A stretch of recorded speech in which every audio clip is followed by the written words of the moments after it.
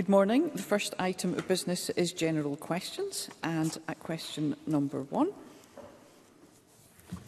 I call Colette Stevenson. Thank you, Presiding Officer. To ask the Scottish Government whether it will provide an update on the Read, Write, Count with the First Minister programme. Minister Graham Day. Thank you, President Officer. The Read, Write, Count with the First Minister programme is an important part of the Scottish Government's commitment to raising attainment by building parents' confidence and encouraging families to include reading, writing and counting activities in their everyday lives. The programme provides literacy and numeracy materials to pupils in primaries 2 and 3, and last year 248,000 books were provided to children across Scotland. The Government is currently working with the Scottish Book Trust to finalise arrangements for the provision of materials in 2024. Colette Stevenson. I thank the Minister for that response. East Kilbride has more than 20 recognised reading schools, including the Gold accredited St Andrews and St Bride's High. Initiatives like this and Read, Write, Count are helping attainment by building parents' confidence and supplying books and activities for children. However, while the Scottish Government does this good work, Labour-run South Lanarkshire Council are threatening to close Greenhills Library and Community Hall, widely used by reading groups and toddler groups. In my view, this would potentially increase the poverty-related attainment gap. Does the Minister share my concerns and those of the 1,700 locals that have signed a petition against it, that the Labour-run Council's proposals will be bad for the community, and can he reiterate the benefits of the Scottish Government's budget to South Lanarkshire Council? Minister. Presiding Officer, I do understand the member's concerns and those of her constituents as she's articulated, because library services are a vital and valued community resource. In relation to the budget question, in 2024-25, South Lanarkshire Council will receive £742.7 million to fund local services, which equates to an extra £45.9 million to support vital day-to-day provision, or an additional 6.6% compared to 23-24. So whilst these are ultimately decisions for the Council to take, this Government is providing a fair funding settlement despite the cuts to our budget. Question number 2, Rachel Hamilton. To ask the Scottish Government what assessment it has made of the potential impact of the £58.7 million reduction to the College operational expenditure budget for 2024-25 on the Ettrick, Roxburgh and Berwickshire constituency. Minister Graham Day. Presiding Officer, the Scottish Budget allocates funding to the college sector as a whole. Indicative funding allocations for colleges are expected to be set out by the SFC in spring 2024, as is normally the case. Once allocations are published, each college will know its position and therefore be able to consider any impact, although I know individual colleges are already working on projections based on a working assumption of flat cash or a slight reduction. The SFC is endeavouring to deliver a core teaching funding allocation that is as close as possible to core teaching funding colleges received in 23-24. Rachel Hamilton. I thank the Minister for that answer. Colleges like Borders College in my constituency play a vital role to communities by upskilling future generations. As a direct result of these resource spending cuts, students will now see their learning opportunities diminish. Colleges will have to make tough choices about what subjects they can offer, which staff to keep, and crucially, how many students they can offer places to. The Minister can make all the excuses he wants, but it is clear that the SNP have either forgotten about the importance of colleges or they just don't care about them. Minister, which one is it? Minister. Well, the usual crocodile tears for the Tories, because let's not forget where the budget problems are coming from: Westminster. Presiding Officer, we are involved in detailed direct discussions with the colleges about their future budgets and the impacts of those, as are the SFC. And I do say to the member, there is detailed engagement with the colleges about the long-term future through the reform agenda to try and ensure that not only does the future provision meet the needs of employers, the economy and learners at a national level, but also more locally. And that would take account of the fact that delivering in areas such as the borders can come at a greater cost than other parts of the country. So there's a considerable amount of work going on here directly with colleges. Let's keep our questions and answers concise, please. I call Emma Harper.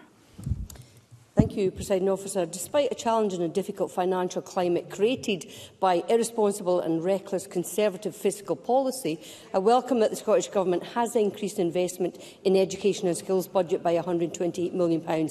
So in respect of college budgets, can the Minister share how the starting position for 2024 to 25 compares to the end position for 2023-24?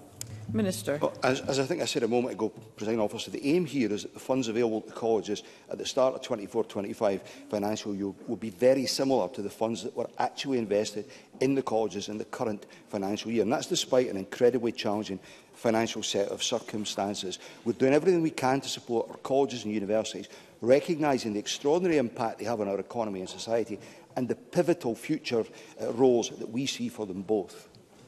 Question number 3, Kevin Stewart.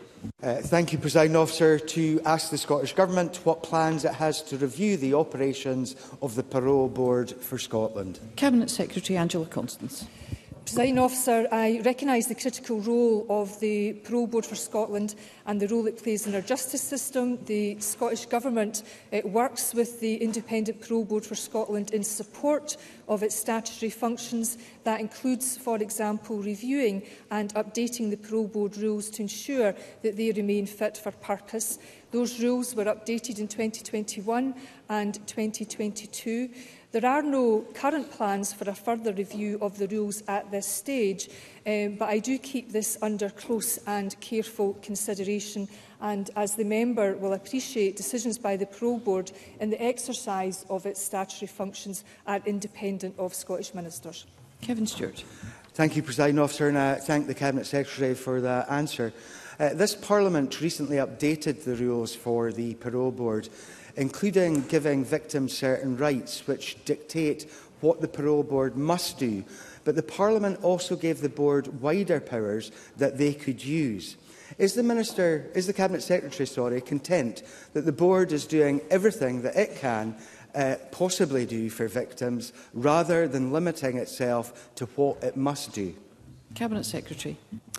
Presiding Officer, it is critical that the views of victims are heard at all stages in the justice system, and that includes parole. No part of the justice system is beyond scrutiny or challenge, particularly when it comes to what more we can do to support victims. As highlighted, the Parole Board rules were updated in 2021 and 2022, and this means that victims or family members of victims can apply to the Parole Board of Scotland to observe hearings. This, of course, is a matter for the legal chair, but the legal chair has facilitated this on many occasions. And this also builds on the existing rights of victims to make representations in writing or verbally to members of the Parole Board before decisions are made. And of course there's the valuable work undertaken by the victims team that sits within Parole Scotland, and I'm conscious that I have outstanding correspondence to the member in relation to victims' rights vis-à-vis those wider powers that he references. Question number 4, Stephen Kerr. To ask the Scottish Government what assessment it has made of its current relationship with local authorities. Minister Joe Fitzpatrick. The Scottish Government recognises the value that local government contributes to delivering vital services across the country. Since the signing of the Verity House Agreement in June last year, good progress has been made, and there are a number of positive examples of collaborative working between central and local government. Through my monthly relationship meetings with the COSLA presidential team, we jointly review the progress on our collaborative working on an ongoing basis. First Minister and Deputy First Minister met with the COSLA presidential team last week to discuss the importance of our relationships, and the DFM and I met with COSLA political leaders just yesterday. Stephen Kerr. Well, that was an optimistic response from the Minister, because everybody knows the Verity House Agreement is dead in the water. We've all seen the letter from the Deputy First Minister that was sent sometime yesterday. True to form, it was leaked to the Daily Record. So much then for their full-funded council tax freeze. If he thinks, and if the Deputy First Minister thinks that this shows a functioning, working relationship between the SNP government and local government, she is mistaken. Some councils are setting their budgets today, some set them last week. Does he not agree that by the chaos that his government has created through the Scottish Government budget process, he and the rest of the government have shown their complete disdain for local democracy. Minister. No, I don't, and I'm surprised by the member's question around the council tax freeze, because I thought the Conservatives supported the council tax freeze. I certainly know that the people of Scotland support the council tax freeze. The Scottish Government believes that at a time when rising prices are putting significant strain on household finances, that largely caused by the actions of his UK Government, the freeze will give some certainty to households over the coming years. And I think it's really important to remember that as a proportion of income, council taxpayers on the lowest incomes will benefit the most from the council tax freeze. And when taken alongside our income tax policies, it is independently recognised as being progressive. Mark Griffin. Thank you, Presiding Officer. In an attempt to repair the damaged relationship with local government, it's been reported, as Mr Kerr says, that the Cabinet Secretary has offered to restore the £63 million previously cut from council budgets. Can I ask the Minister if that funding restoration is also dependent on councils agreeing the council tax freeze? The Minister. The Deputy First Minister previously indicated that, subject to the UK budget next week, there will be £45 million of consequentials coming from the UK Government's decision to give some additional very ring-fenced funding to local government there. And the Deputy First Minister has announced that she wants to increase that to the full nearly £63 million. The big challenge is to make sure that money is real. So I call on colleagues across the chamber to demand that the UK Chancellor make sure that the budget on the 6th of March is a budget that protects services and does not give more tax cuts to the wealthy. Question number 5, Paul Sweeney. Thank you, Presiding Officer. To ask the Scottish Government what steps it is taking to ensure that railway infrastructure is safe and fit for the future. Cabinet Secretary Fiona Hislop. Safety of the railway is a key priority for Scottish ministers, though it is ultimately a matter reserved to the UK Government. The independent rail regulator, the ORR, is responsible for ensuring Network Rail meets its safety responsibilities and determines the appropriate funding. The Scottish Government has fully funded Network Rail Scotland in line with the ORR's recommendations and is investing record sums in rail, with total funding for the rail sector in Scotland of £1.6 billion in 2024-25. This compares to pre-pandemic levels of some £0.9 billion to £1 billion. Paul Sweeney. Thank the Minister for that response. Springburn Railway Station does not offer step-free access, making it inaccessible for wheelchair users. The Scottish Government must do all within its gift to ensure equal access to Scotland's railway. So will the Minister make representation to the Department for Transport to press for access for all scheme funding for Control Period 7 so that much-needed improvements can be made at last to Springburn Railway Station? Cabinet Secretary. I understand the member has just written to me. I think I've just replied, or it may be a question. As he recognised, this is an accessibility programme and funding that he has alluded to is the responsibility of the UK Government. But I, like him, will make sure my discussions with both Network Rail and the ORR and indeed others to make sure that accessibility is a key priority. Indeed, I'm just leaving this session of Parliament this afternoon to have a meeting with mobility and access groups. Brief supplementary, Jackie Dunbar. Thank you, Presiding Officer. A train derailment on the Aberdeen to Dundee line at Carmont in 2020 tragically saw 3 lives lost. So can I ask the Minister to outline what work has been done to improve safety and resilience on the Aberdeen to Dundee line? Cabinet Secretary. Our thoughts remain first and foremost with all those affected by that tragic accident at Carmont. While rail safety, as I've said, is reserved to the UK Government, the Scottish Ministers are committed to doing everything we can to help prevent accidents and ensure that passengers travel safely on our rail network.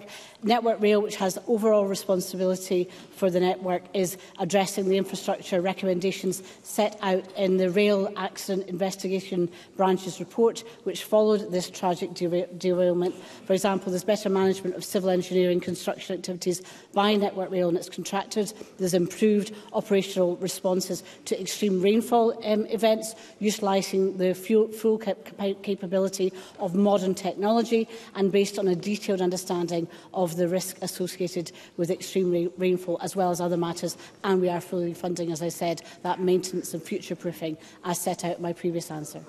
Liam Kerr.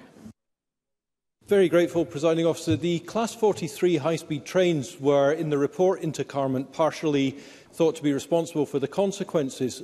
Transport Minister, when will the Class 43 be replaced? Cabinet Secretary. So the question of infrastructure covers obviously the infrastructure on the network, and then the member is referring to the fleet itself. I would refer the member to the reports into Carmont in relation to the fleet itself. I've had discussions with the unions and indeed with ScotRail in terms of the future provision. As he might be aware, we are looking very carefully at the timing and when, in relation to other matters, that fleet would be replaced. Question number 6, Ash Regan.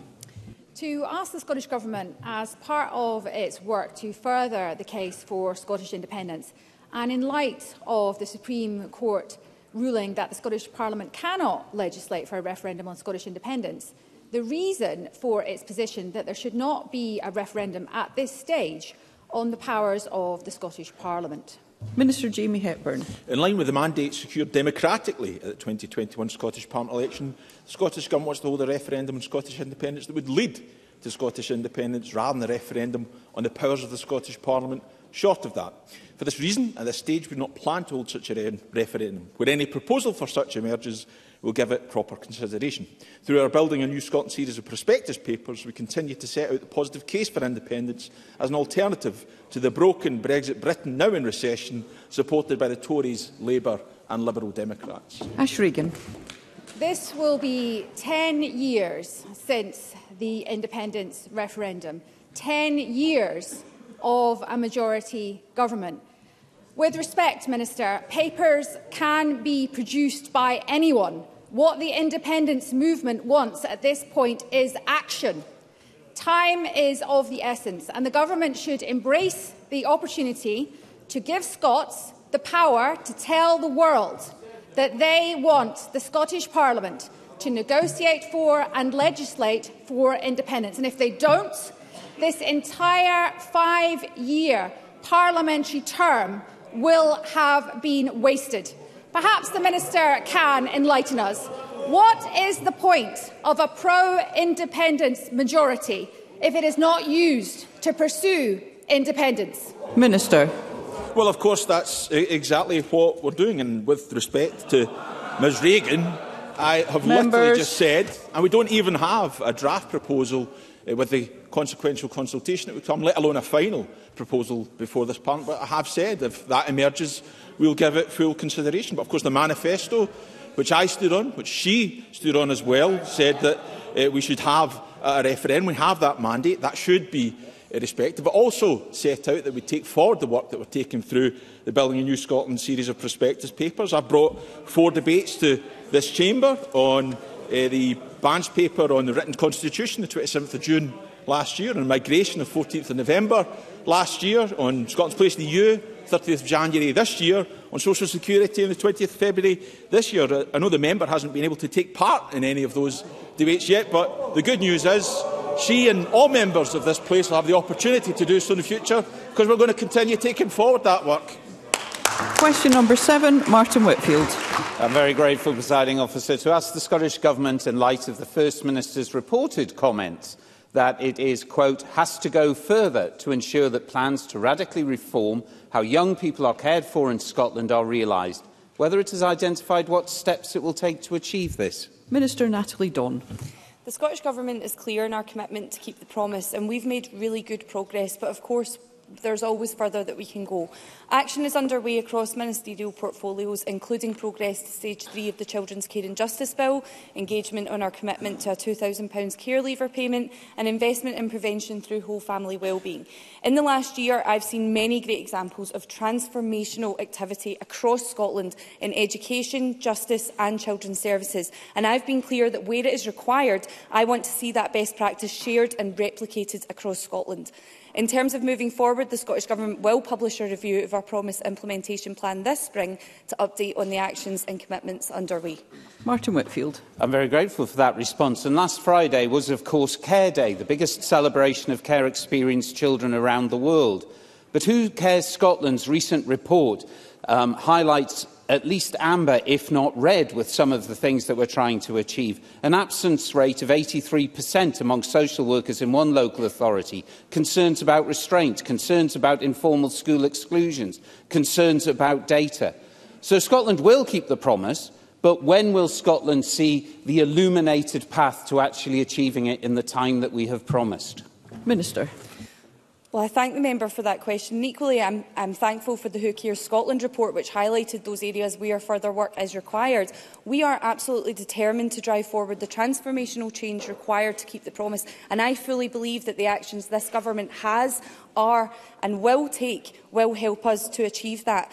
As well as the areas I've already mentioned, and specifically in relation to Mr Whitfield's points, we are seeing clear progress across a number of areas, such as the increase in the numbers of virtual head teachers across Scotland, a model that's showing real progress in reducing exclusions. We've had the publication of the Hearings for Children redesign report, and the member, I'm sure, will be aware of the government response to that. And in terms of data, we have seen progress, but I'm willing to discuss any areas of concern with the member. Thank you.